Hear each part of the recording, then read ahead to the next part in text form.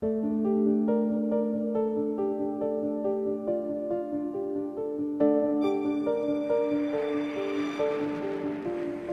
are we fighting for? Why do we bury our sons and brothers in lonely graves far from home?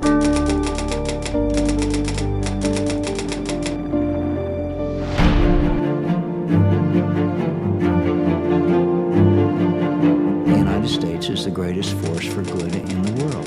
America's strength and, yes, her military power have been a force for peace, not conquest.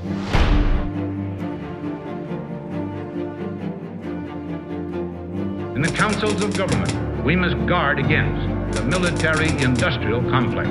We must never let this endanger our liberties or democratic processes. What we are risking is the republic itself. The structure that we tried to create to prevent the rise of an imperial presidency.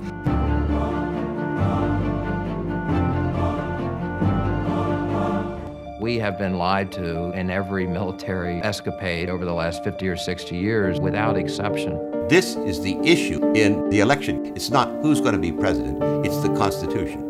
If you don't restore it, it doesn't matter who you are.